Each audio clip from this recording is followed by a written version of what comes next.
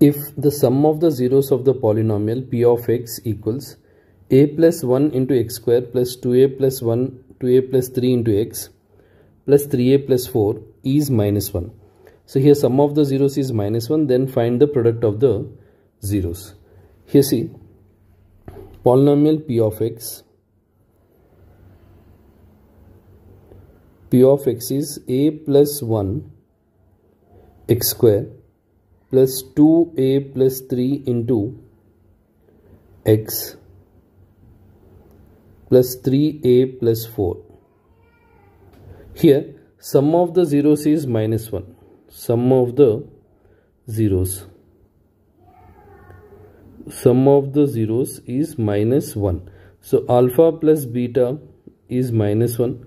So alpha plus beta is minus b by a is minus 1.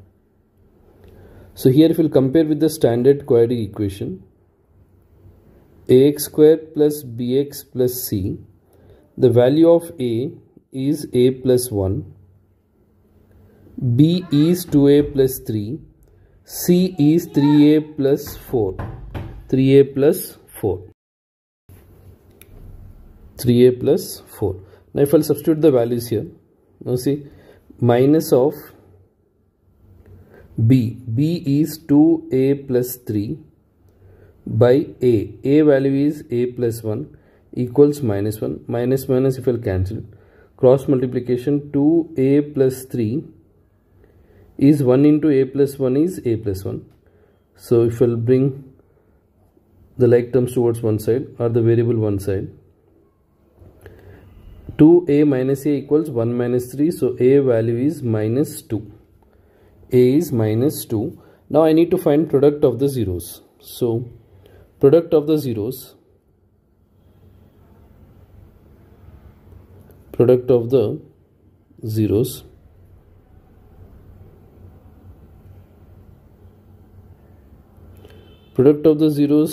is nothing but alpha into beta, which is nothing but c by a. So here the value of c is 3a plus 4 and the value of a is a plus 1. Now if we will substitute the values here, a is here minus 2 plus 4 by minus 2 plus 1. 3 into minus 2 minus 6 plus 4 by minus 1. So minus 2 by minus 1, minus minus cancel, so it is 2. So clearly the product of the zeros product is 2. Sum is minus 1, they gave minus 1, with the help of that I got the value of a, and that a value I substituted while calculating product of the zeros c by a, I substituted the value of c and a, but the value of a I got as minus 2, so I substituted this a value over here and I got alpha into beta is 2, so product of the zeros is 2.